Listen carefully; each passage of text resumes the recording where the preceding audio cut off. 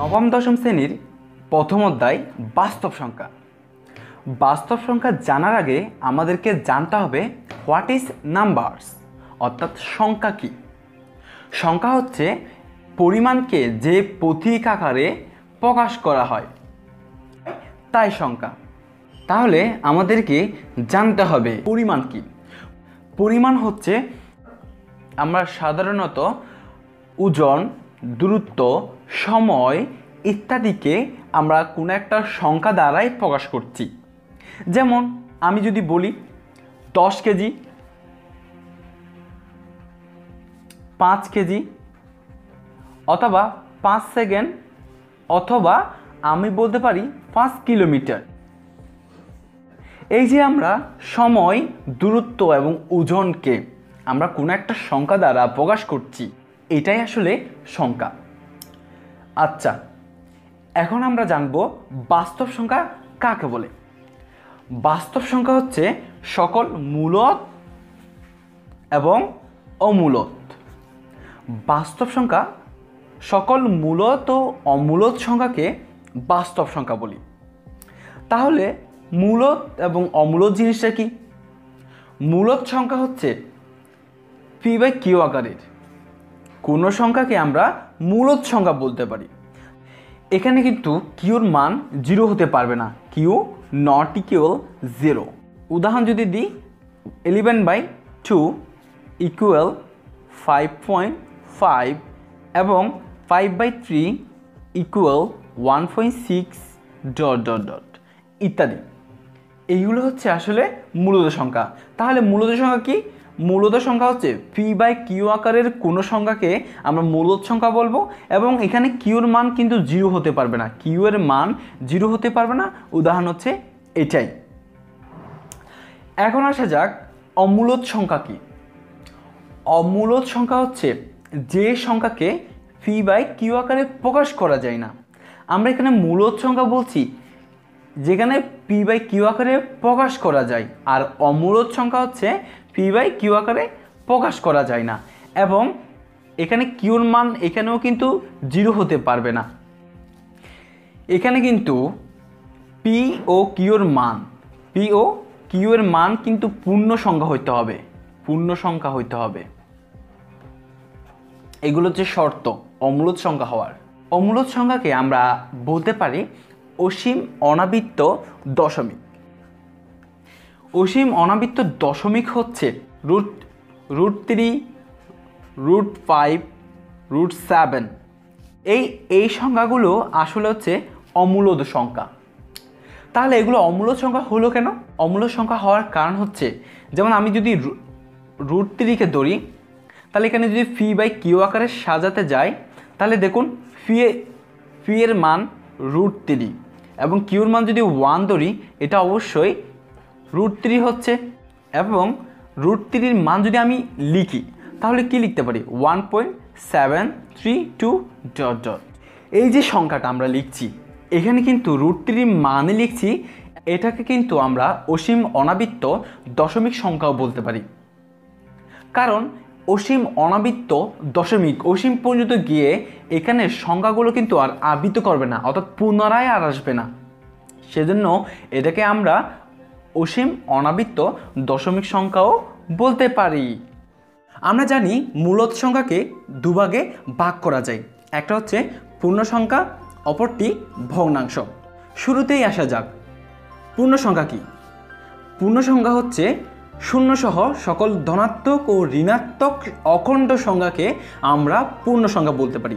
যেমন -2, -1, 0, 1, 2... অর্থাৎ -∞ থেকে +∞ পর্যন্ত যে সংখ্যাগুলো রয়েছে, এগুলো সবগুলোকেই আমরা পূর্ণ সংখ্যা বলতে পারি। আবার পূর্ণ সংখ্যাকে 3 ভাগে ভাগ করা যায়, একটা ধনাত্মক, আরেকটা হচ্ছে শূন্য, আরেকটা ঋণাত্মক। প্রথমে বলি ধনাত্মক কি। ধনাত্মক সংখ্যা হচ্ছে 1, 2, 3। এই সংখ্যাগুলোকেই আমরা ধনাত্মক বা পজিটিভ নাম্বার বলি। আবার ঋণাত্মক সংখ্যা হচ্ছে -1, -2, -3... অর্থাৎ যে সংখ্যাগুলো মাইনাসের দিকে অর্থাৎ নেগেটিভের দিকে যাবে তাদেরকে আমরা ঋণাত্মক বা নেগেটিভ নাম্বার বলি। এরপর শূন্য কি? শূন্য বা জিরো, এটাকে আমরা ধনাত্মক বা ঋণাত্মক কোনো সংখ্যায় বলতে পারি না। এই শূন্যটাকে আমরা পূর্ণ সংখ্যার মধ্যে আলাদা একটা স্থান দিয়ে থাকি। এটা ধনাত্মক এবং ঋণাত্মক কোনো সংখ্যা নয়। এরপর আমরা দেখছি ধনাত্মককে 3 ভাগে ভাগ করা যায়, মৌলিক সংখ্যা, আরেকটা 1 এবং অমৌলিক সংখ্যা বা যৌগিক সংখ্যা। এই 3টি বিষয় নিয়ে আমরা পরবর্তী ধাপে আলোচনা করব। এখন আমরা ভগ্নাংশ বা ফ্র্যাকশনাল নাম্বার নিয়ে আলোচনা করব। তাহলে ভগ্নাংশ কি? ভগ্নাংশ হচ্ছে p/q আকারের কোনো সংখ্যাকে যদি আমরা প্রকাশ করি তাহলে সেই সংখ্যাকে আমরা ভগ্নাংশ বলি। এখানে q এর মান 0 হতে পারবে না, নট ইকুয়াল 0, অথবা q equal to not equal 1। ভগ্নাংশকে দুভাগে ভাগ করা যায়, একটা সাধারণ ভগ্নাংশ আর একটা দশমিক ভগ্নাংশ। সাধারণ ভগ্নাংশকে আবার দুভাগে ভাগ করা যায়, একটা প্রকৃত আর অপরটি অপ্রকৃত। প্রকৃত ভগ্নাংশ কোনগুলো? প্রকৃত ভগ্নাংশ হচ্ছে যেখানে p লেস দেন q, অর্থাৎ q এর মান p থেকে বড় হলে। যেমন আমি যদি একটা এক্সাম্পল দিই, 1/2, এটাকে যদি আমরা p ধরি আর এটা যদি q ধরি তাহলে এখানে দেখা যাচ্ছে p এর মান q থেকে ছোট। এটাকেই প্রকৃত ভগ্নাংশ বলে। এরপর অপ্রকৃত ভগ্নাংশ হচ্ছে যেখানে p গ্রেটার দেন q, অর্থাৎ p এর মান বড় হবে। যেমন 3/2, এটা p, এটা q, যেখানে q থেকে pটা বড়, এটাকে আমরা অপ্রকৃত ভগ্নাংশ বলছি। এরপর আসা যাক দশমিক ভগ্নাংশ। দশমিক ভগ্নাংশকে দুভাগে ভাগ করতে পারি, একটা সসীম, একটা অপরটি অসীম আবৃত্ত। দশমিক বলতে আমরা কণ্ঠ সংখ্যাগুলোকেই বুঝি। যেমন 1.32... তাহলে সসীম কি? সসীম বলতে সাপোজ 1.32, অর্থাৎ এই জায়গায় গিয়ে এই সংখ্যাটা ফিক্সড হয়ে যাচ্ছে, অর্থাৎ ফাইনিট রয়েছে, 1.32 এতটুকুই রয়েছে, এটাকে সসীম বলছি। আর অসীম মানে কি? অসীম হচ্ছে যেমন আমি যদি √3 মান লিখি 1.732... এই যে √3 মান আমি লিখছি, এটা ডট ডট দেওয়ার কারণ হচ্ছে এটা অসীম পর্যন্ত যাবে। আবৃত মানে 5.234, আবার এই যে 234, আবার 234, অর্থাৎ ডট ডট, এইভাবে 234, 234, 234, এই সংখ্যাগুলো বারবার আবৃত হতে থাকবে। এগুলোকে সাধারণত আমরা অসীম আবৃত দশমিক সংখ্যা বলতে পারি। বাস্তব সংখ্যাকে দুভাগে ভাগ করা যায়, একটা হচ্ছে মূলদ, অপরটি অমূলদ সংখ্যা। এবার মূলদ সংখ্যাকে দুভাগে ভাগ করা যায়, একটি পূর্ণ সংখ্যা, অপরটি হচ্ছে ভগ্নাংশ। এই পূর্ণ সংখ্যার একটি গুরুত্বপূর্ণ টপিকস হচ্ছে ধনাত্মক সংখ্যা। আজকে আমরা ধনাত্মক সংখ্যা সম্পর্কে আলোচনা করব। ধনাত্মক সংখ্যা কি গত পর্বে আমরা দেখেছিলাম। সাধারণত 1, 2, 3 এইসব সংখ্যাকে আমরা ধনাত্মক সংখ্যা বলছি, অর্থাৎ যেগুলো ধনাত্মক অর্থাৎ পজিটিভের দিকে যাবে এগুলোকে আমরা ধনাত্মক সংখ্যা বলবো। এবং এই ধনাত্মক সংখ্যাকে আমরা মূলত 3 ভাগে ভাগ করতে পারি, একটি মৌলিক সংখ্যা, 1 এবং অমৌলিক সংখ্যা। প্রথমে আমাদেরকে জানতে হবে মৌলিক সংখ্যা কি। তাহলে শুরুতেই আসা যাক মৌলিক সংখ্যা সম্পর্কে। মৌলিক সংখ্যা হচ্ছে যে সব সংখ্যার উৎপাদক কেবল নিজে এবং এক, এই সংখ্যাগুলোকে আমরা মৌলিক সংখ্যা বলি। আমাদের যে সংখ্যাগুলো রয়েছে এগুলো যদি আমরা একটু লক্ষ্য করি তাহলে দেখি 1, 2, 3, 4, 5 এইসব সংখ্যার মধ্যে আমরা যদি প্রথমে 2 নিই, 2 সমান 2 গুণ 1। আমরা বলছিলাম মৌলিক সংখ্যা কি? উৎপাদক কেবল নিজে এবং এক হতে হবে, তাহলে সেটাকে আমরা মৌলিক সংখ্যা বলছি। তাহলে 2 এর উৎপাদক দেখুন 2 এবং 1, এই দুইটি হচ্ছে 2কে প্রকাশ করে। তাহলে আমরা বলতে পারি 2 একটি মৌলিক সংখ্যা, অর্থাৎ 2 এর মতো করে 2 এর মতো যেসব সংখ্যা কেবল নিজে এবং এক উৎপাদক আসে সেই সব সংখ্যাই আসলে মৌলিক সংখ্যা। যেমন আরেকটা উদাহরণ দিতে পারি, 5 = 5 গুণ 1, অর্থাৎ 5কে প্রকাশ করে 5 এবং 1 দ্বারা, অর্থাৎ 5-এর উৎপাদক 5 এবং 1, এই দুটি উৎপাদকই 5কে প্রকাশ করে। তাহলে আমরা 5কেও একটি মৌলিক সংখ্যা বলতে পারি। এবং এইভাবে যেসব সংখ্যার উৎপাদক কেবল নিজে এবং এক, সেসব সংখ্যাকে আমরা মৌলিক সংখ্যা বলছি। এরপর অমৌলিক সংখ্যা কি? অমৌলিক সংখ্যা হচ্ছে যেসব সংখ্যার উৎপাদক 2-এর অধিক হবে। যেসব সংখ্যার উৎপাদক 2-এর অধিক, সাধারণত তাদেরকে আমরা অমৌলিক সংখ্যা বলছি। যেমন এখানে যদি একটা উদাহরণ দিয়ে দেখি, আমরা 4 ধরতে পারি। 4 সমান 4 গুণ 1 এবং 2 গুণ 2। দেখুন বন্ধুরা, এখানে কিন্তু আমরা 4কে, এখানে একটি উৎপাদক, এখানে একটি উৎপাদক, এখানে একটি উৎপাদক, তাহলে এখানে 3টি উৎপাদক। এই 3টি উৎপাদক দিয়েই কিন্তু আমরা 4কে প্রকাশ করতে পারি। 4 × 1 দিয়েও 4কে প্রকাশ করতে পারি এবং 2 × 2 দিয়েও আমরা 4কে প্রকাশ করতে পারি। তাহলে যেসব সংখ্যার উৎপাদক 2-এর অধিক হবে সেসব সংখ্যাকে আমরা অমৌলিক সংখ্যা বলবো। এরপর 1 কি মৌলিক সংখ্যা? সাধারণত আমরা বলতে পারি 1 মৌলিক সংখ্যা নয়। কেন মৌলিক সংখ্যা নয়? কারণ আমরা যদি মৌলিক সংখ্যার বৈশিষ্ট্য বা শর্তগুলো দেখি তাহলে ক্লিয়ার হয়ে যাবে। প্রথম হচ্ছে উৎপাদক কেবল নিজে এবং এক, প্রথমে যেগুলো আমরা এখানে দেখেছিলাম। এরপর দ্বিতীয় বৈশিষ্ট্য কি? 2টি উৎপাদক থাকতে হবে। আমরা যদি 1-এর উৎপাদক করি, 1 সমান 1 গুণ 1, এখানে দেখা যাচ্ছে এখানে একটি মাত্র উৎপাদক রয়েছে, 1-এর মধ্যে একটি মাত্র উৎপাদক, যার কারণে এখানে এই শর্তটি 1 ফুলফিল করে না, অর্থাৎ শর্তটি ও মানছে না বা ও ফিল আপ করতে পারছে না, সেজন্য 1 মৌলিক সংখ্যা নয়। ভগ্নাংশকে দুভাগে ভাগ করা যায়, একটা হচ্ছে সাধারণ ভগ্নাংশ, অপরটি দশমিক ভগ্নাংশ। এই দশমিক ভগ্নাংশ নিয়ে আজকে আমরা আলোচনা করব।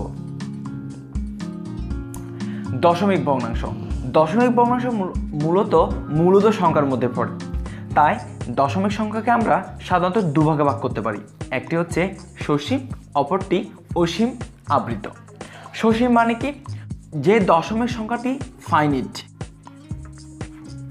ফাইনিট ভ্যালু থাকে সেটাকে সাধারণত আমরা সসীম দশমিক সংখ্যা বলছি।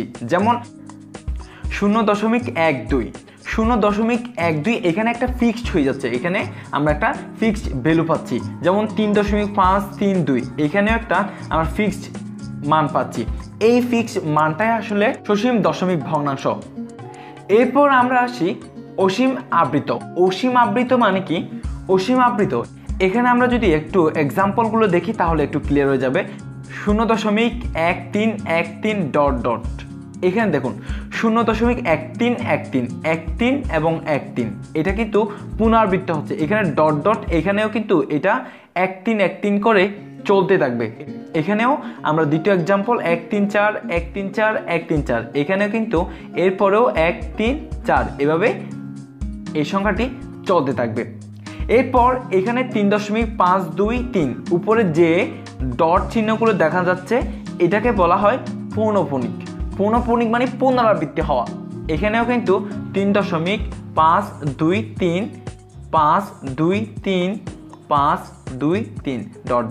অর্থাৎ অসীম পর্যন্ত এই সংখ্যাটা পুনরায় আবৃত করতে থাকবে, সেজন্য এটাকে আমরা বলি অসীম আবৃত দশমিক ভগ্নাংশ। এরপর আমরা দেখছি মূলদ সংখ্যা। মূলদ সংখ্যাকে সাধারণত আমরা অসীম অনাবৃত্ত দশমিক বলতে পারি।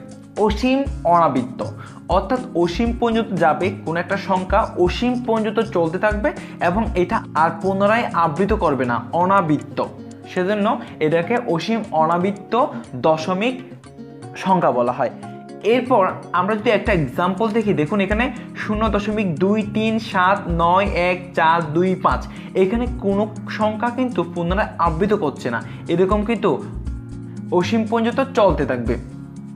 এরপর আমরা যদি আমাদের সবচেয়ে ব্যবহৃত কতগুলো সংখ্যা যেমন 5 √3 এই সংখ্যাগুলো অসীম পর্যন্ত চলতে থাকবে, সেজন্য এগুলোর কোনো এক্সাক্ট মান আমরা পাই না, এগুলোই চলতে থাকে। যত সব অম্লজ সংখ্যা রয়েছে এই সব অম্লজ সংখ্যাগুলোর কিভাবে প্রমাণ করা যায় খুব সহজে সেটা আমরা দেখব বন্ধুরা, সাথেই থাকুন। এরপর এখানে আমরা দেখছি আমরা সাধারণত এই অম্লজ সংখ্যাকে দুভাবে আমরা প্রমাণ করার চেষ্টা করব। প্রথমে আসা যাক এই অম্লজ সংখ্যাটি পূর্ণ সংখ্যা কিনা। এর প্রথমে আমরা দেখছি 1 less than 3 4। এরপর আমরা এটাকে রুট করলাম। রুট করার পর এখানে 1কে রুট করলে অবশ্যই 1, 3কে রুট করলে অবশ্যই √3, এরপর 4কে আমরা যদি রুট করি 2 হয়। আমরা জানি √3 মান 1.73205008, এই মানটা অবশ্যই আমরা জানি। তাহলে আমরা বলতে পারি √3 মান 1 থেকে বড় এবং 2 থেকে ছোট। তাহলে আমরা বলতে পারি √3 মান হচ্ছে 1 এবং 2 এর মাঝামাঝি একটা সংখ্যা। তাহলে অবশ্যই √3 পূর্ণ সংখ্যা নয়। এরপর আসা যাক √3 যে একটি অম্লজ সংখ্যা এটা আমরা কিভাবে প্রমাণ করতে পারি। প্রথমে আমাদেরকে ধরতে হবে √3 একটি মূলদ সংখ্যা। প্রথমে আমরা ধরে নিব যে √3 একটি মূলদ সংখ্যা। প্রথমে √3 = φ/q, যেখানে ফি ও কি সহমৌলিক। সহমৌলিক মানে কি? সহমৌলিক হচ্ছে এদের উৎপাদক 1 এবং এদেরকে এমনভাবে ভাগ করা হয়েছে যেন এখানে আর কোনো ভাগ করা যায় না। যেমন 2/3, এই সংখ্যাটিকে আমরা আর কোনোভাবে ভাগ করতে পারি না, এরাই পরস্পরের সহমৌলিক। ওকে, এরপর আমরা যেটা করব সেটা হচ্ছে উভয় পক্ষকে বর্গ করব, অর্থাৎ স্কোয়ার করব। স্কোয়ার করলে কি হয়? √3কে স্কোয়ার করলে অবশ্যই রুট আর স্কোয়ারে চলে যায়, সেজন্য এখানে 3 হয়েছে। এরপর আমরা এটাকে p² হিসেবে লিখতে পারি। এখানে কিউর মান অবশ্যই 0 হতে পারবে না এবং 1ও হতে পারবে না। কিউ এর মান 1 থেকে বড় হতে হবে। ওকে, এরপর আমরা যে কাজটা করব সেটা হচ্ছে উভয় পক্ষে সমানের বাম পক্ষে এবং ডান পক্ষে কিউ দ্বারা গুণ করব। কিউ দ্বারা গুণ করলে কি হয়? সমানের বাম পক্ষে 3q হয় এবং সমানের ডান পক্ষে p²/q। কিউ কেন হয়? কারণ হচ্ছে কিউ দ্বারা গুণ করলে এখানে যেহেতু q² আছে তাহলে q × q = q²। তাই আমরা বলতে পারি এখান থেকে একটা কিউ চলে যাবে, তাই p²/q। এখানে স্পষ্ট দেখা যাচ্ছে 3 একটি পূর্ণ সংখ্যা এবং হচ্ছে কিউ একটি পূর্ণ সংখ্যা। সুতরাং পূর্ণ সংখ্যা এবং পূর্ণ সংখ্যার গুণফল অবশ্যই পূর্ণ সংখ্যা হবে এবং p²/q এটা একটি পূর্ণ সংখ্যা নয়। তাই আমরা বলতে পারি √3 ≠ φ/q। সুতরাং √3কে আমরা ভগ্নাংশ আকারে প্রকাশ করতে পারি না। সুতরাং আমরা প্রুফ করে ফেলেছি যে √3 একটি অমূলদ সংখ্যা। বন্ধুরা, এইভাবে যত সব অমূলদ সংখ্যা রয়েছে যেমন √2, √3, √5, √7, √11, √13 ইত্যাদি ইত্যাদি যত সব অমূলদ সংখ্যা রয়েছে এই সব সমস্যাগুলো আমরা ঠিক এই পদ্ধতি অবলম্বন করে আমরা সহজেই অমূলদ সংখ্যার প্রমাণ করতে পারি। আমরা অনেক সময় খুব সহজ হলেও এই জিনিসটা বুঝি না যে দুটি সংখ্যার মধ্যে মূলদ সংখ্যা অথবা অমূলদ সংখ্যা নির্ণয় করো। এই যে এখানে √3 এবং 4 দেওয়া আছে, এখানে আমরা দুটি অমূলদ সংখ্যা নির্ণয় করব। প্রথমে আমরা √3 মানটা আমরা লিখে ফেলবো। এটা আমরা যদি আমাদের মনে থাকে অথবা আমরা ক্যালকুলেটরের সাহায্য নিয়েও আমরা এই √3 মানটা লিখতে পারি 1.73205008 . প্রথমে আমরা এই √3 মানটা লিখব। √3 এবং 4 এর মধ্যে দুইটি সংখ্যা মাঝামাঝি রেঞ্জের দুইটি সংখ্যা আমরা মনে করে নিব। প্রথমে আমরা a এর মান, যে কোনো দুটি সংখ্যা আমরা মনে করলাম a এবং b। a এর মান আমরা 2.866 ... এটা আমরা ধরে নিলাম বা মনে করলাম। এরপর আমরা b এর মানটাও লিখে নিব একইভাবে যেভাবে আমরা এর মানটা নিয়েছি। এটা অবশ্যই √3 থেকে বড় হতে হবে এবং 4 থেকে ছোট হতে হবে। যেহেতু এখানে আমাদেরকে বলা হয়েছে দুটি অমূলদ সংখ্যা নির্ণয় করো, তাই আমরা দুটি অমূলদ সংখ্যা ধরলাম এখানে। এরপর আমরা লিখব √3 < 2.866, অর্থাৎ যে মানটা ধরেছি a হিসেবে সেইটা আমরা এই রেঞ্জের মধ্যে লিখে নিব। এরপর আমরা যে সংখ্যাটি b হিসেবে ধরেছি ঠিক সেই সংখ্যাটিও এটা যেভাবে লিখেছি ঠিক সেভাবে আমরা এটাও লিখে নিব। অর্থাৎ আমাদেরকে এমন দুটি সংখ্যা, এমন দুটি অমূলদ সংখ্যা মনে করতে হবে যেটা অবশ্যই √3 থেকে বড় হবে এবং 4 থেকে ছোট হবে। এখানে আমরা দেখতে পাচ্ছি 2.866 এটা অবশ্যই √3 থেকে বড় এবং 4 থেকে ছোট। ঠিক একইভাবে বি এর মানও √3 থেকে বড় এবং 4 থেকে ছোট। তাই এই দুটি সংখ্যাকে আমরা কোনো ভগ্নাংশ আকারে প্রকাশ করতে পারি না। সুতরাং আমরা বলতে পারি, যেহেতু এটাকে আমরা ভগ্নাংশ আকারে প্রকাশ করতে পারছি না, তাই আমরা বলতে পারি এ এবং বি দুটি নির্ণেয় অমূলদ সংখ্যা। ঠিক একইভাবে আমরা মূলদ সংখ্যাও নির্ণয় করতে পারি। ঠিক আমরা যেভাবে দুটি অমূলদ সংখ্যা মনে করে নিয়েছি, ঠিক সেভাবে আমরা দুটি মূলদ সংখ্যা মনে করে নিব। যেমন আমি বলতে পারি √3 এবং 4 এর মধ্যে যদি আমাকে বলা হয় যে দুটি মূলদ সংখ্যা নির্ণয় করো, তাহলে প্রথমে আমরা √3 এবং 4 এর মাঝামাঝি রেঞ্জের দুটি মূলদ সংখ্যা ধরে নিব বা মনে করে নিব। মনে করি a ইকুয়াল 2.5 এবং b ইকুয়াল 3।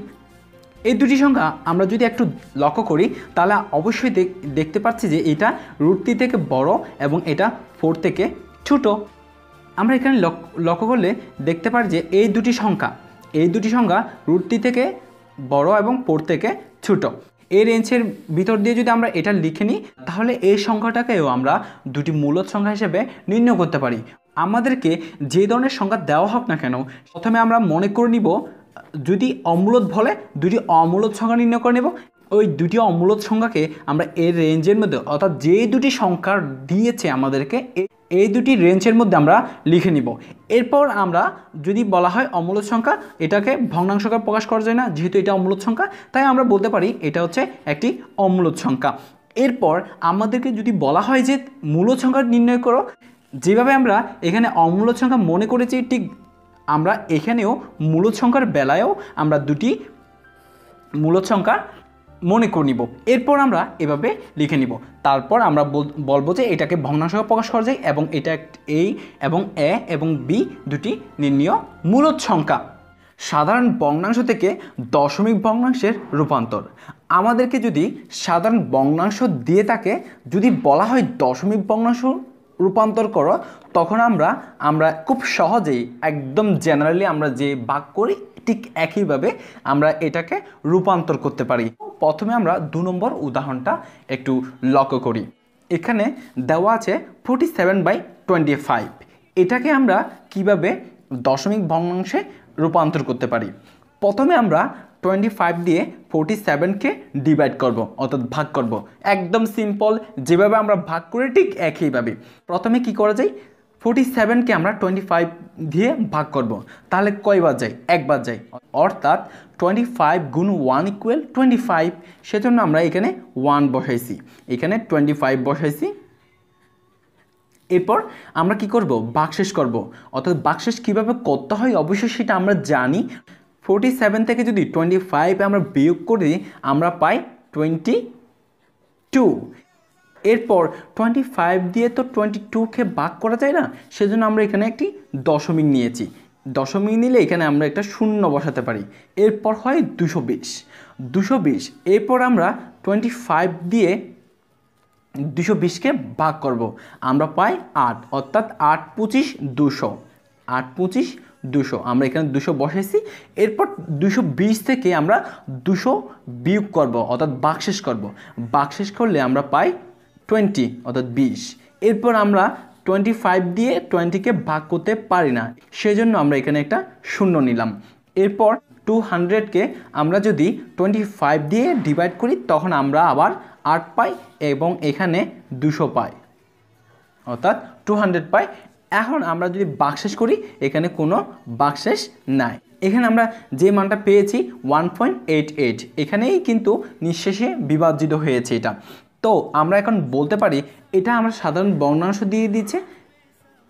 এরপর আমরা দশমিক ভগ্নাংশে রূপান্তর করে ফেললাম। এইভাবে যে ধরনের সাধারণ ভগ্নাংশ দেওয়া হোক না কেন, আমরা খুব সহজে দশমিক ভগ্নাংশে রূপান্তর করতে পারি। এরপর আমরা লিখব নির্ণেয় দশমিক ভগ্নাংশ 1.88, এটাই আনসার। এরপর আসা যাক প্রথম উদাহরণে। এখানে দেওয়া আছে 23/6। এটাকে আমরা কিভাবে ডিভাইড করে অর্থাৎ এই সাধারণ ভগ্নাংশকে কিভাবে আমরা দশমিক ভগ্নাংশে রূপান্তর করতে পারি, এটা যেভাবে করেছি ঠিক একইভাবে এখানে 23কে 6 দ্বারা ডিভাইড করতে হবে। এখন আমরা কি করি, 3 × 6 = 18, সেজন্য আমরা এখানে 3 বসালাম, এখানে 18 হবে এবং এখানে আমরা যদি ভাগশেষ করি এখানে পাই 5। সেজন্য এখানে 6কে 5 দ্বারা ভাগ করা যায় না, সেজন্য এখানে একটা দশমিক নিলাম, এরপর এখানে একটা শূন্য বসালাম। এরপর 50কে অর্থাৎ 50কে আমরা 6 দ্বারা ডিভাইড করলে 48 পাই, এখানে 48 বসাইছি। এরপর আমরা যদি 50 থেকে 48 ভাগশেষ করি তাহলে আমরা পাই 2। আবার 2কে কিন্তু 6 দ্বারা ডিভাইড করা যায় না, সেজন্য এখানে একটা শূন্য বসালাম। এরপর আমরা করতে পারি এটাকে 3 × 6 = 18, এরপর আবার 2, আবার শূন্য, এরপর এখানে 3 হয়েছে, এখানেও 3 হয়েছে, এরপর 18, এখানে ভাগশেষ আসে 2। এটা আমি খুব সিম্পলি বললাম, কারণ হচ্ছে এটা সহজে সবাই পারে ভাগ করতে, সেজন্য খুব সিম্পলি বললাম। আচ্ছা যা হোক, এখানে কিন্তু আমরা ভাগশেষ পাইলাম 2, এখানে আমরা মান পাইছি কত, 3.833। এরপর এটাকে যদি আমি আরও ভাগ করতাম তখন এরা 3 3 ... অসীম পর্যন্ত 3টা আবৃত হতে থাকতো। সেজন্য আমরা বেশি দূরে না গিয়ে অল্প কয়েকবার যদি আমরা লক্ষ্য করি, দেখুন এখানে 20 আসছে, 18 আসছে, আবার 20 আসছে, আবার 18 আসছে। এইভাবে যদি একটা জিনিস আবৃত হতে থাকে, আমরা যদি বুঝতে পারি যে একটা সংখ্যা বারবার আবৃত হচ্ছে, তখন আমরা ওইখানে স্টপ করে দিব এবং নির্ণেয় দশমিক ভগ্নাংশ লেখার সময় আমরা ... দিয়ে দিব। এখানে পৌনঃপুনিক দেওয়া হয়েছে কারণ পৌনঃপুনিক মানে পুনরায় আবৃত হওয়া। আগের পর্বেও বলা হয়েছে পৌনঃপুনিক বিষয়ে, এখানে 3 অর্থাৎ 3টা আবৃত হচ্ছে, সেজন্য আমরা 3-এর উপর পৌনঃপুনিক দিয়েছি। এখানে বলা হয়েছে প্রমাণ করো যে কোনো 4টি ক্রমিক স্বাভাবিক সংখ্যার গুণফলের সাথে যদি আমরা 1 যোগ করলে যোগফলটি একটি পূর্ণবর্গ সংখ্যা হবে। তাহলে এই প্রমাণটা কিভাবে করা যায় সেটা আমরা একটু দেখে আসি। প্রথমে আমরা মনে করে নিব 4টি ক্রমিক স্বাভাবিক সংখ্যার যথাক্রমে x, x+1, x+2 এবং x+3। এই 4টি ক্রমিক স্বাভাবিক সংখ্যা আমরা মনে করে নিলাম। এরপর এই ক্রমিক সংখ্যা 4টির গুণফলের সাথে আমরা 1 যোগ করব। 1 যোগ করলে আমরা কি পাই, আমরা পাই x × x+1 × x+2 × x+3 এবং এর সাথে আমরা 1 যোগ করেছি। আমাদের সুবিধার জন্য x+3কে আমরা সামনে নিয়ে আসলাম, এরপর x+1 এবং x+2, এরপর +1 এটা রেখে দিলাম। এরপর আমরা x দিয়ে x+3কে গুণ করব। গুণ করলে কি হয়, x × x² প্লাস 3কে যদি আমরা x দ্বারা গুণ করি তাহলে 3x হয়। এরপর আমরা এটাকেও এই দুটি সংখ্যাকেও আমরা গুণ করে দিব। প্রথমে আমরা x দ্বারা পুরোটা সংখ্যাকে গুণ করব, এরপর 1 দ্বারা পুরোটা সংখ্যাকে গুণ করব। তাহলে কি হয়, প্রথমে যদি আমরা x দ্বারা এটাকে গুণ করি তাহলে x গুণ x হয়, তাহলে x² হয়। এরপর x দিয়ে আবার 2কে গুণ করব, এরপর 2x হয়। এরপর x দিয়ে গুণ করা শেষ। এরপর আমরা 1 দ্বারা গুণ করব। 1 দ্বারা যদি x-কে গুণ করি তাহলে x হয়, এরপর 1 দ্বারা 2কে গুণ করলে 2 হয়, এরপর +1 এটা ঠিক থাকবে। এরপর আমরা এটা রেখে দিব। এরপর এই দুইটি সংখ্যা আমরা যোগ করে দিব। যোগ করলে কি হয়, 2x + x = 3x, আরগুলো সব ঠিক থাকবে। এরপর আমরা ধরে নিব যে x² + 3x = a, এটা আমরা ধরে নিয়েছি।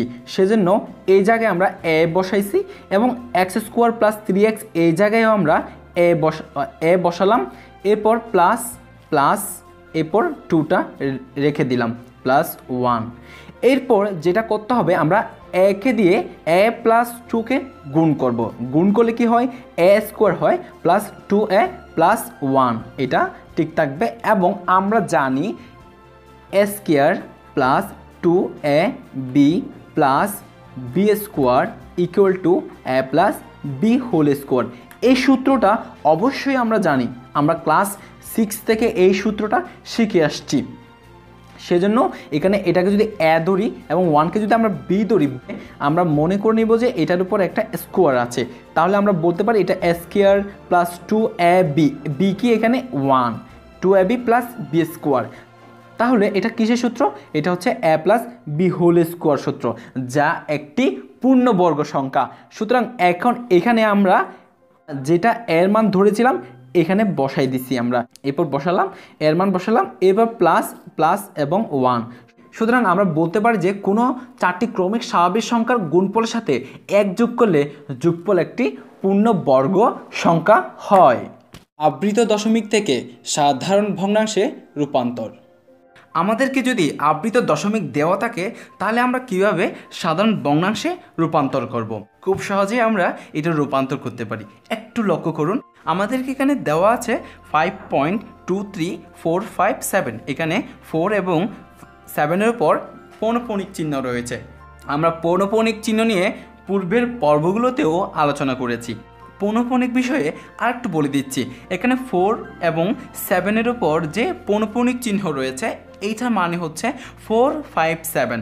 457 এই সংখ্যাটি অসীম পর্যন্ত আবৃত হতে থাকবে। যেমন এখানে আমরা যদি একটু লক্ষ্য করি তাহলে দেখব 457 ডট ডট ডট, অর্থাৎ এখানে অসীম পর্যন্ত 457 এই সংখ্যাটি আবৃত হতে থাকবে। সেজন্য 4 এবং 7-এর উপর পৌনঃপুনিক চিহ্ন রয়েছে। আচ্ছা, যা হোক, এটা আমরা বুঝলাম। এরপর আসা যাক আবৃত দশমিক থেকে আমরা কিভাবে সাধারণ ভগ্নাংশে রূপান্তর করতে পারি। আমরা অবশ্যই বুঝতে পেরেছি যে এই সংখ্যাটা একটি আবৃত দশমিক সংখ্যা। প্রথমে আমাদেরকে যে কাজটা করতে হবে সেটি হচ্ছে দশমিকের পরে যে কয়টি অঙ্ক রয়েছে এগুলোকে দশমিকের আগে নিয়ে আসতে হবে। যেমন এখানে 2 3 4 5 7, এই 2 3 4 5 7কে আমাকে দশমিকের আগে নিয়ে আসতে হবে। তাহলে দশমিকের আগে নিয়ে আসতে হলে কি করতে হবে? 1 লক্ষ দ্বারা গুণ করতে হবে। 1 লক্ষ দ্বারা গুণ করছি কেন? কারণ 2 3 4 5 7 এখানে হচ্ছে 5টি অঙ্ক রয়েছে, 5টি শূন্য এবং একটি 1 দিয়ে আমরা যদি একটা সংখ্যা সাজাই তাহলে এটা হয় 1 লক্ষ। তাই আমরা 1 লক্ষ দ্বারা গুণ করে এই সব অঙ্ককে দশমিকের আগে নিয়ে আসতে হবে। এখানে যে কাজটা আমরা করেছি দশমিকের আগে নিয়ে আসছি, এবং এখানে 4 5 7 রেখেছি কেন? আমরা তো এখানে তো এগুলো সবগুলো নিয়ে আসলাম, কিন্তু না, 4 5 7 রেখেছি কারণ এখানেও দেখুন পৌনঃপুনিক চিহ্ন রয়েছে। পৌনঃপুনিক চিহ্ন মানে এটা অসীম পর্যন্ত চলতে থাকবে। সেজন্য এখানে অসীম পর্যন্ত যে 4 5 7 এই সংখ্যাটি রয়েছে সেটা বোঝানোর জন্য আমরা এখানে 4 5 7টি রেখেছি। আচ্ছা, যা হোক, এরপর প্রথম কাজ শেষ। এরপর আমাদেরকে যে কাজটা করতে হবে সেটি হচ্ছে পৌনঃপুনিক ছাড়া যে কয়টি অঙ্ক রয়েছে ওই কয়টি অঙ্ককে আবার দশমিকের আগে নিয়ে আসতে হবে। তাহলে এখানে পৌনঃপুনিক ছাড়া কয়টি অঙ্ক রয়েছে? পৌনঃপুনিক ছাড়া অঙ্ক রয়েছে 2টি, 2 এবং 3। এই দুটি হচ্ছে পৌনঃপুনিক ছাড়া। তাহলে এই দুটিকে যদি আমরা দশমিকের আগে নিয়ে আসতে চাই তাহলে আমাদেরকে অবশ্যই 100 দ্বারা গুণ করতে হবে। আমি আরেকটা জিনিস ক্লিয়ার করে দিই, একটা উদাহরণ দিই সিম্পল।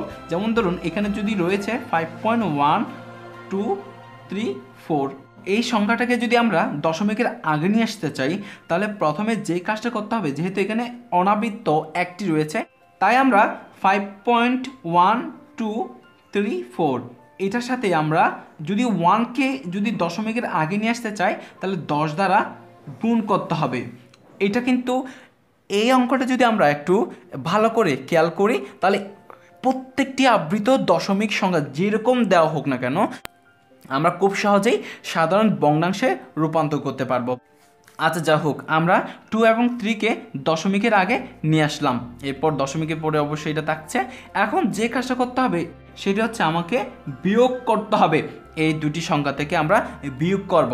তাহলে বিয়োগটা খুব সহজে, এখানে দেখে আমার অনেক হিজিবিজি মনে হচ্ছে, আসলে ততটুকু হিজিবিজি না। আমরা খুব সহজে একটু লজিক্যালি কাজ করলে খুব সহজে আমরা এই বিয়োগটা করতে পারি।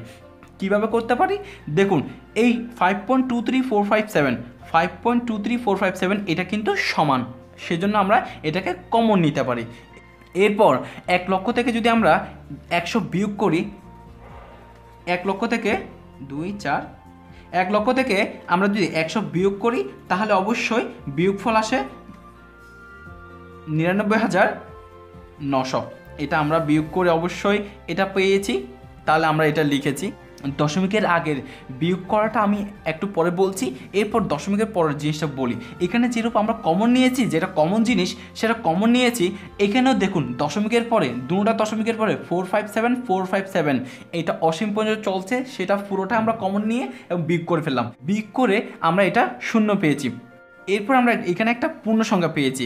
পূর্ণ সংখ্যাটা আমরা খুব সহজে বিয়োগ করতে পারি। তাহলে কীভাবে খুব সহজে বিয়োগ করা যায়? 5 2 3 4 5 7, এখান থেকে যদি আমরা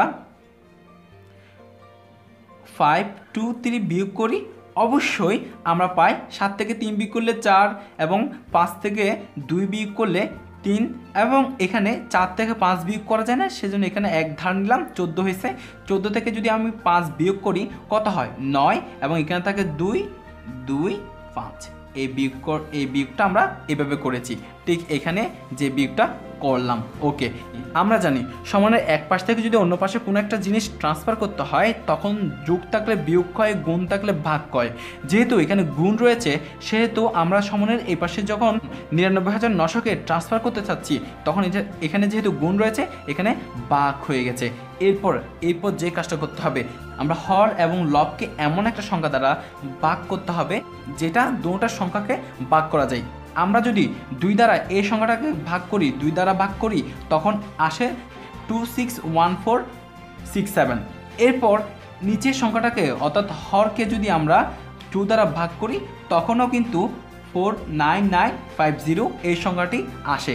এরপর আমরা এখানে সমস্ত বাংলা, যেটা অবশ্যই আমরা সাধারণ ভগ্নাংশে খুব সহজে আমরা সাধারণ ভগ্নাংশে রূপান্তর করে ফেলেছি বন্ধুরা। এখন একটা কথা বলে রাখি, এই উদাহরণটা যদি আমরা খুব ভালো করে বুঝে থাকি, যে ধরনের আবৃত দশমিক সংখ্যা দেওয়া থাক না কেন, যদি বলা হয় সাধারণ ভগ্নাংশে রূপান্তর করো, তখন এই স্টেপগুলো অনুসরণ করে সমাধান করার চেষ্টা করি, তাহলে আমরা খুব সহজেই যে কোনো আবৃত দশমিক সংখ্যাকে সাধারণ ভগ্নাংশে রূপান্তর করতে পারবো। সদৃশ আবৃত দশমিক, সদৃশ মান কি? এই সমস্যাটি সমাধান করলে আমরা সদৃশ কি সেটা খুব সহজেই জেনে যাব। আচ্ছা, ওকে, এখানে কয়েকটি সংখ্যা দেওয়া হয়েছে। প্রথমটি হচ্ছে 5.6, এরপর 7.345 এবং 10.78423, এবং এখানে 2 ধরনের সংখ্যা রয়েছে। একটি হচ্ছে আবৃত, অপরটি অনাবৃত। অর্থাৎ এখানে পৌনঃপুনিক চিহ্ন দিয়ে আমাদেরকে বুঝিয়ে দিয়েছি যে এটা হচ্ছে আবৃত হচ্ছে। হ্যাঁ, অর্থাৎ আমরা এখানে 2 স্টেপ অনুসরণ করে এই সমস্যাটা সমাধান করার চেষ্টা করব। প্রথমে যে কাজটা করতে হবে, অনাবৃত সংখ্যার সর্বাধিক সংখ্যক যতটি রয়েছে সেটি আমরা এইখানে লিখব। যেমন সেটা কীরকম হইতে পারে? অনাবৃত্ত প্রথম সংখ্যাটি যদি দেখি, তাহলে এখানে একটিও অনাবৃত্ত অঙ্ক নেই, এখানে একটি রয়েছে শুধু 3। এরপর এখানে 7 8 রয়েছে, এখানে 2টি রয়েছে, তাহলে এখানে সর্বাধিক সংখ্যক হচ্ছে 2। তাই আমরা এখানে যে সংখ্যাটি রয়েছে এটাকে আমরা 2 বার করে রিপিট করব।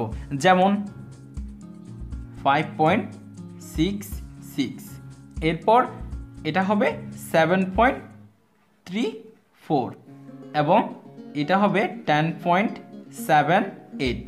অর্থাৎ এখানে কিন্তু মানের কোনো পরিবর্তন হতে পারবে না। আমরা এখানে দেখতেই পাচ্ছি এখানে মানের কোনো পরিবর্তন হয়নি। প্রথম স্টেপটা শেষ। এরপর দ্বিতীয় স্টেপ যেটা করতে হবে সেটি হচ্ছে আবৃত অঙ্ক যতটি রয়েছে এগুলোর লসাগু করতে হবে। লসাগু, যেমন প্রথম সংখ্যায় একটি আবৃত অঙ্ক রয়েছে, সেজন্য আমরা এখানে 1 নিলাম। এরপর এখানে 4 এবং 5 রয়েছে, 2টি রয়েছে, সেজন্য 2 নিলাম। এবং এখানে 4 2 3 রয়েছে, সেজন্য 3 নিলাম। এবং আমরা এই 1 2 3-এর লসাগু করতে হবে। 1 2 3-এর লসাগু হচ্ছে 6। এই যে আমরা লসাগু যত সংখ্যক লসাগু পাবো, ঠিক তত সংখ্যক এই সংখ্যাগুলো আবার রিপিট করতে হবে, কারণ আমরা এখানে লসাগু 6 পেয়েছি। আমরা এখানে লসাগু যত পাবো ততবার ওই সংখ্যাগুলো রিপিট করতে হবে। যেমন এখানে আমরা 6টি 6 লিখব, 1 2 3 4 5 6, এখানে আমরা 6টি 6 লিখেছি। এখানেও কিন্তু 6টি অঙ্ক লিখতে হবে। যেমন এখানে হবে 5 4 5 4 5 4। এরপর এখানে হবে 4 2 3 4 2 3। এখানে আরেকটা জিনিস, এখানে কিন্তু আমাকে পৌনঃপুনিক চিহ্নগুলো দিতে হবে। পৌনঃপুনিক চিহ্ন দিতে হবে কেন? কারণ হচ্ছে এই যে এখানে যে পৌনঃপুনিক চিহ্ন রয়েছে এগুলো এমন যে এরা কিন্তু অসীম পর্যন্ত চলতে থাকবে, সেজন্য আমরা এখানে পৌনঃপুনিক চিহ্নগুলো দিয়েছি। আচ্ছা, এটা আমরা বুঝলাম। এখন বুঝতে হবে যে আমরা কয়েকটি সংখ্যাকে সদৃশ কেন করব। সদৃশ করলে আমাদের সুবিধা হয় যে আমরা যখন যোগ এবং বিয়োগ করব তখন খুব সহজেই আমরা যোগ এবং বিয়োগ করতে পারবো। সেজন্য এই যে দশমিক সংখ্যাগুলোর আমাদেরকে প্রথমে সদৃশ করে নিতে হবে। সদৃশ করে নিলে আমরা খুব সহজেই এটার যোগ বিয়োগ করতে পারবো। গত পর্বে আমরা কিভাবে আবৃত দশমিককে সদৃশ করতে হয় সেটা আমরা শিখেছিলাম। যারা সেটি দেখেননি আমাদের প্লেলিস্টে গিয়ে ওই পর্বটি দেখার জন্য অনুরোধ করছি, কারণ সদৃশ করার নিয়মটা না জেনে যোগ বিয়োগ করতে অনেক কষ্ট হয়ে যাবে। সেই জন্য আমরা যদি খুব সহজেই সদৃশ করে ফেলতে পারি তাহলে এটা একদম জেনারেলি যোগ বিয়োগ যেরকম ঠিক সেরকম। আবৃত দশমিকের আমরা আজকে যোগ এবং বিয়োগ এই বিষয়টি দেখব। আচ্ছা, ওকে। প্রথমে একটা জিনিস মনে রাখতে হবে, সেটি হচ্ছে যে সংখ্যা দেওয়া থাক না কেন প্রথমে আমাকে কি করতে হবে, সদৃশ করে ফেলতে হবে। অর্থাৎ যে ধরনের সংখ্যা দেওয়া থাক না কেন, যেমন আমাকে এখানে 3.89 2.178 5.89 798 এই সংখ্যাগুলো দেওয়া হয়েছে এবং বলছে যে এই তিনটি সংখ্যা যোগ করতে। তখন আমরা কি করব, প্রথম কাজ হচ্ছে এগুলোকে আগে সদৃশ করে ফেলা। আমরা অবশ্যই ইতিমধ্যে জেনেছি কিভাবে সদৃশ করতে হয়। আচ্ছা, ওকে। প্রথমে যেহেতু আমরা যোগ করছি সেজন্য প্রথমে যোগটা করে ফেলি। এখানে একটা বিষয় মনে রাখতে হবে, সেটি হচ্ছে এই সংখ্যাগুলোকে আমরা 2 ঘর করে বর্ধিত করব। অর্থাৎ এখানে খাড়া দাঁড় দিয়ে 2 ঘর করে বর্ধিত করব। এখানে 7 8, এখানে হচ্ছে 7 9। এরপর আমরা এটাকে যোগ করব। এটা কেন করেছি, আমরা 2টি অঙ্ক করে কেন বর্ধিত করলাম? কারণ হচ্ছে আমাদের অ্যাকুরেট মান আসার জন্য, অর্থাৎ আমার এখানে যোগফল যেটা হবে সেটা অ্যাকুরেট মান আসার জন্য আমরা 2 অঙ্ক করে বর্ধিত করব। এরপর আমরা এগুলো যোগ করব। এখানে 8 7 হবে, এখানে 8 হবে, এখানে 7 হবে, কারণ এখানে তো 8 থেকে শুরু হয়েছে। তাহলে এখানে 9 7 এবং 9 যোগ করতে হবে। যোগ করলে কত? 9 9 18, 18 সাথে 25, 25-এর 5 বসবে এখানে, হাতে থাকে 2। তাহলে এখানে কত হয়? 8 8 16, 16 সাথে 23 এবং 23-এর যে হাতে 2 ছিল 25। এই জন্য যে আমরা যে 2টা পাচ্ছি সেটার জন্য আমরা এখানে 2 অঙ্ক করে বর্ধিত করলাম। এরপর এখানেও কিন্তু এখানে আমরা এগুলো যোগ করলে 6 পাই, আমরা 6 পেয়েছি, এইটা হচ্ছে 7। এরপর এখানে পাই 5, এখানে 6, এখানে 7, এখানে 5 আর হচ্ছে এখানে 9 7। এটা আমরা সাধারণত যোগ করে যোগের যেরকম নিয়ম সেটা করে আমরা এটা করে ফেললাম। তারপর হচ্ছে এখানে আমরা পেয়েছি 11। এখানে আমরা একটা বিষয় লক্ষ্য করতে পেরেছি, এই যে এখানে পৌনঃপুনিক, তারপর হচ্ছে এখানেও পৌনঃপুনিক চিহ্ন থাকবে। এটা আমরা অবশ্যই একটা বিষয় লক্ষ্য করতে পারছি যে 576 এই বিষয়টা, অর্থাৎ এই সংখ্যাটা আবৃত হতে থাকছে। তাহলে আমরা এটার খুব সহজেই আনসার লিখতে পারি 11.97576। দ্যাটস ওকে, এটাই হচ্ছে আমরা আনসার লিখতে পারি। ওকে, এটা কিন্তু আমরা বুঝলাম, খুব সহজ না? হ্যাঁ, অনেক সহজ। এটা শুধু আমরা সদৃশ করতে জানলেই আমরা এই অঙ্কর সলভটা খুব সহজেই করে ফেলতে পারি। আচ্ছা, ওকে। এরপর আমরা বিয়োগ করব। বিয়োগটাও সেম। প্রথমে যে কাজটা করতে হবে সেটি হচ্ছে আমাকে যে সংখ্যাটা দেওয়া হয়েছে সেটাকে আগে সদৃশ করে ফেলবো। দুটোটা সংখ্যাকে আমরা সদৃশ করে ফেললাম। এরপর আগের মতো খাড়া দাঁড় দিয়ে, এখানে খাড়া দাঁড় দিয়ে যে আমরা 2 অঙ্ক করে লিখলাম, এখানেও আমরা 2 অঙ্ক করে লিখব। 2 অঙ্ক করে কেন লিখব আমরা সেটা ইতিমধ্যে আমরা জেনে ফেলেছি। ওকে, এখানে তাহলে আমরা 6 এবং 4কে আমরা বর্ধিত করলাম এবং এখানে হবে 7 4। আচ্ছা ওকে, এরপর আমরা বিয়োগ করব। 4 থেকে 4 গেলে 0 হবে অবশ্যই, এবং এখানে 6 থেকে 7 যেতে পারে না, সেজন্য এখানে 1 ধার নিলাম, তাহলে 16 হয়েছে। 16 থেকে যদি 7 বিয়োগ করি তাহলে এখানে 9 হয়। 4 থেকে 3 গেলে 1, এখানে 0, তারপর হচ্ছে এখানে 16 থেকে 9, এখানে হবে 1, এখানে 0, এখানে হবে 8। তাহলে খুব সহজে দেখুন, আমরা জাস্ট বিয়োগের যে নিয়মটা রয়েছে সেই নিয়মটা অনুযায়ী আমরা এই বিয়োগটা করে ফেলছি। জাস্ট এখানে কি করতে হবে, 2 অঙ্ক করে বর্ধিত করে আমরা যদি বিয়োগ বা যোগ করি তাহলে আমাদের আনসারটা খুব সহজেই চলে আসে। এখানে এই যে 5-এর উপর যে পৌনঃপুনিক, 3-এর উপর যে পৌনঃপুনিক চিহ্ন রয়েছে সেটা হচ্ছে 1-এর উপর থাকবে, এবং এখানে 6-এর এবং 9-এর উপর যে পৌনঃপুনিক চিহ্ন রয়েছে এটা এখানে বসবে। আচ্ছা ওকে, এখন আমরা খুব সহজেই আমাদের যোগ এবং বিয়োগ করতে পারবো। আমাদের প্লেলিস্টে আমরা ইতিপূর্বে দেখেছি আবৃত দশমিককে কীভাবে সাধারণ ভগ্নাংশে রূপান্তর করতে হয়, আবৃত দশমিককে সদৃশে রূপান্তর করা, এবং আবৃত দশমিকের যোগ বিয়োগ আমরা ইতিপূর্বে দেখেছি। আমরা বাস্তব সংখ্যার ক্লাসিফিকেশনও দেখেছি। আমরা বাস্তব সংখ্যা অধ্যায়ে প্রায় শেষ পর্যায়ে, এই পর্যায়ে আমরা দেখব গুণ কিভাবে করতে হয়, অর্থাৎ আবৃত দশমিক সংখ্যার গুণ কিভাবে করতে হয়। গুণ করার জন্য, আবৃত দশমিক সংখ্যার গুণ করার জন্য আমাকে কিছু স্টেপ ফলো করতে হবে। প্রথমে যে কাজটা করতে হবে সেটি হচ্ছে, যে সব আবৃত দশমিক সংখ্যা দেওয়া থাকবে সেগুলোকে প্রথমে কি করতে হবে, ভগ্নাংশে রূপান্তর করতে হবে। এরপর ভগ্নাংশগুলোকে গুণ করতে হবে। এরপর গুণফলকে ভাগ করে, অর্থাৎ সাধারণ নিয়মে ভাগ করে যে ভাগফলটা পাবো সেটা আমরা অবশ্যই দশমিকে লিখব।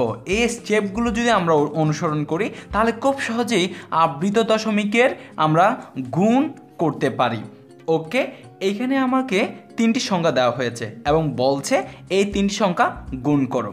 ওকে, এখানে 2.5, 4.35, এখানে 5-এর উপর পৌনঃপুনিক চিহ্ন রয়েছে। এরপর 1.234, এখানে 3 এবং 4-এর উপর পৌনঃপুনিক চিহ্ন রয়েছে। আচ্ছা, প্রথম কাজ কি, আমাকে ভগ্নাংশে রূপান্তর করতে হবে, অর্থাৎ আবৃত দশমিক সংখ্যার ভগ্নাংশে রূপান্তর করতে হবে। তাহলে প্রথম সংখ্যাকে আমরা ভগ্নাংশে রূপান্তর করব। কিভাবে ভগ্নাংশে রূপান্তর করতে হয় আমরা ইতিপূর্বে জেনেছি, অর্থাৎ 5কে আমরা দশমিকের বাম পাশে নিতে হলে আমাকে 10 দ্বারা গুণ করতে হবে এবং ওই 10 দ্বারাও ভাগ করতে হবে।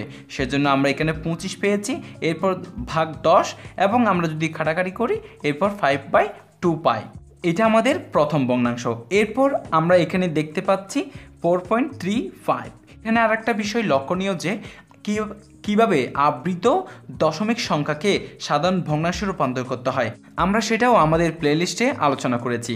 আচ্ছা ওকে, সেটা কি করতে হবে, প্রথমে যে কাজটি করতে হবে, দশমিকের বাম পাশে যে সংখ্যাগুলো রয়েছে সেগুলোকে দশমিকের ডান পাশে নিতে হবে। আমরা নিয়েছি 100 দ্বারা গুণ করে। এরপর অনাবৃত্ত সংখ্যা যেগুলো রয়েছে সেগুলো আমরা বিয়োগ করেছি। আমরা এখানে যে 100 দ্বারা গুণ করলাম, এবং যেহেতু আবার 10 দ্বারা গুণ করতে হবে, আমরা অবশ্যই আমরা ইতিমধ্যে সেটা জানি কিভাবে আবৃত দশমিককে সাধারণ ভগ্নাংশে রূপান্তর করতে হয়, এবং যেহেতু 10 দ্বারা গুণ করে আমরা এখানে 43 পেয়েছি অনাবৃত সংখ্যাকে, সেজন্য আমরা এখানে 10 বিয়োগ করব। 10 বিয়োগ করলে আমাদের মান আসে 90, সেজন্য আমরা এখানে 90 দ্বারা ভাগ করেছি। ভাগ করে আমার দ্বিতীয় ভগ্নাংশ আসে এটি 392/90। এরপর তৃতীয় সংখ্যাকেও ভগ্নাংশে রূপান্তর করতে হবে একই নিয়ম ফলো করে। কিভাবে, আমরা 2, 3, 4কে আমরা দশমিকের বাম পাশে নিয়ে যাব। তাহলে দশমিকের বাম পাশে নিতে হলে কত দ্বারা গুণ করতে হবে, অবশ্যই 1000 দ্বারা গুণ করতে হবে। তাহলে 1000 দ্বারা আমরা গুণ করে দশমিকের বাম পাশে নিলাম। এরপর যে কাজটি করতে হবে, অনাবৃত্ত সংখ্যা যেটা রয়েছে সেটাকেও আমরা গুণ করব। সেটা আমরা অবশ্যই ইতিমধ্যে আরও ভালো করে জেনেছি। গুণ কত করতে হবে, যেহেতু এখানে একটি অনাবৃত্ত সংখ্যা রয়েছে সেটাকে আমরা দশমিকের ওপাশে ট্রান্সফার করব, সেজন্য আমরা 10 দ্বারা গুণ করব। 10 দ্বারা গুণ করলে যেটা হয়, 10 দ্বারা গুণ করলে আমরা এখানে 12 পাচ্ছি, এবং 12টা ওই সংখ্যার থেকে আমরা বিয়োগ করে দিব, এবং 1000 থেকে আমরা যদি 10 বিয়োগ করি আমাদের মান আসে কত, 990, অর্থাৎ 990। আমরা 990 দ্বারা এটাকে ভাগ করলাম এবং এটা বিয়োগ করে বিয়োগফলটা পেয়েছি, এবং এটা হচ্ছে যে আগের সংখ্যাটা রয়েছে সেটা আমরা এটাকে একটু ছোটো করে লিখলাম। এটা আমরা তৃতীয় ভগ্নাংশটি পেয়েছি। আচ্ছা ওকে, এতটুকু আমরা অবশ্যই আমরা বুঝতে পেরেছি। এখন আমাদেরকে যে কাজটি করতে হবে সেটি হচ্ছে গুণ করতে হবে। কি, যে ভগ্নাংশগুলো আমরা পেয়েছি সেই ভগ্নাংশগুলোকে গুণ করতে হবে। তাহলে আমরা ভগ্নাংশগুলো লিখলাম, তিনটি ভগ্নাংশগুলো লিখলাম, একদম জেনারেল নিয়ম, যে উপরে উপরে গুণ এবং নিচে নিচে গুণ। আমরা 5 গুণ 392 গুণ 611 গুণ করে আমার গুণফলটা আসছে এটা 119756, এবং নিচে নিচে গুণ অর্থাৎ 290 এবং 495, এই তিনটি নিচের হরগুলোকে গুণ করলাম এবং উপরের লবগুলোকে একসাথে গুণ করলাম। গুণ করে আমাদের গুণফলগুলো এটা আসছে এবং এটাকে এখন ভাগ করতে হবে। ভাগ করে আমাদের যে মানটা আসবে সেটি আমাদের আনসার, এবং সেটাকে লিখতে হবে দশমিক আকারে। আচ্ছা ওকে, এটা কিন্তু আমরা খুব সহজে বুঝলাম। কি করতে হবে, প্রথমে আবৃত দশমিক সংখ্যাকে সাধারণ ভগ্নাংশ নিয়ে আসতে হবে এবং ভগ্নাংশগুলোকে গুণ করে দিতে হবে। আমরা কি করব, হরগুলো একসাথে গুণ এবং লবগুলো একসাথে গুণ করে এটাকে আমরা ভাগ করে দিব। ওকে, আমরা ইতিমধ্যে জেনেছি আবৃত দশমিকের কিভাবে গুণ করতে হয়। এখন আমরা দেখব কিভাবে ভাগ করতে হবে। আচ্ছা ওকে, ভাগ করতে হলেও কিছু নিয়ম আমাকে ফলো করতে হবে। যেমন আমরা যেরূপ গুণ করার সময় আমরা দেখেছি কিভাবে গুণ করতে হয় এবং কয়েকটি ধাপ আমরা অনুসরণ করেছি, এখানেও ঠিক আমরা কয়েকটি ধাপ অনুসরণ করব। প্রথমে যে কাজটি করতে হবে, যে আবৃত সংখ্যা হোক, জাস্ট জেনারেল সংখ্যা হোক বা দশমিক সংখ্যা হোক, সেটাকে প্রথমে ভগ্নাংশে রূপান্তর করতে হবে। এরপর কি করতে হবে, দশমিক ভগ্নাংশগুলোকে ভাগ করতে হবে। এরপর ভাগফলগুলোকে আমরা দশমিক আকারে লিখব। এখানে যে সংখ্যাটি দেওয়া হয়েছে 9.45কে 2.863 দ্বারা ভাগ করো। এখানে দেখা যাচ্ছে প্রথম সংখ্যায় কোনো পৌনঃপুনিক চিহ্ন নাই। এরপর দ্বিতীয় সংখ্যায় আমরা 6 এবং 3 উপর পৌনঃপুনিক চিহ্ন দেখতে পাচ্ছি। এরপরে এটাকে এখন আমরা প্রথম সংখ্যাকে সাধারণ ভগ্নাংশে রূপান্তর করব। তাহলে সাধারণ ভগ্নাংশে রূপান্তর করতে হলে কি করতে হবে, এখানে যেহেতু 4 এবং 5কে সমানের বাম পাশে নিতে হবে, তাহলে আমরা 100 দ্বারা গুণ করব এবং 100 দ্বারা ভাগ করলে আমরা খুব সহজে এটাকে সাধারণ ভগ্নাংশে রূপান্তর করতে পারি। এরপর আবৃত দশমিক সংখ্যাকে কিভাবে সাধারণ ভগ্নাংশে নিতে হয় সেটাও আমরা ইতিমধ্যে জেনেছি। এখন আমরা দুটি ভগ্নাংশ পেয়ে গেলাম। ওকে, এই দুটি সাধারণ ভগ্নাংশকে যেহেতু এখানে ভাগ করতে বলল, আমরা এটাকে ভাগ করলাম। আচ্ছা ওকে, এরপর এই যে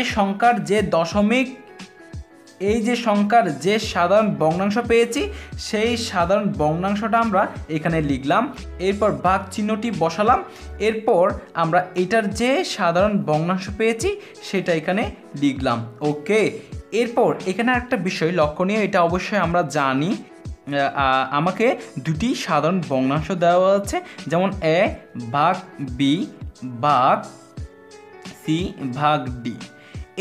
এই সংখ্যাটাকে আমরা কিভাবে ভাগ করব, যদি দুটি ভগ্নাংশ উপর নিচে দেওয়া থাকে এবং এদেরকে বলা হয় ভাগ করতে, তখন আমরা এটাকে কিভাবে ভাগ করতে পারি সেই বিষয়টি অবশ্যই জানতে হবে।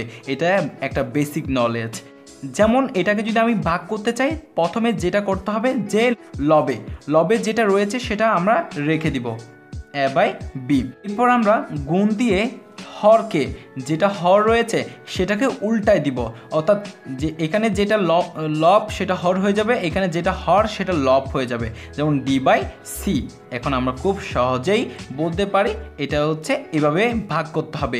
ঠিক এখানেও যেহেতু এখানে দুটি ভগ্নাংশকে আমরা ভাগ করছি, সেজন্য এখানে অবশ্য গুণ যখন দিব আমরা এখানে হর লব হয়ে যাবে এবং লব হর হয়ে যাবে, সেটা কিন্তু মাথায় রাখতে হবে। এখন আগে নেমে চলে আসছে, এখন আমরা উপরে উপরে গুণ করে দিব এবং নিচে নিচে গুণ করে যে মানটা পেয়েছি আমরা 3.3 পেয়েছি। এটাই হচ্ছে সাধারণত আমরা কিভাবে আবৃত দশমিককে ভাগ করতে পারি। ওকে।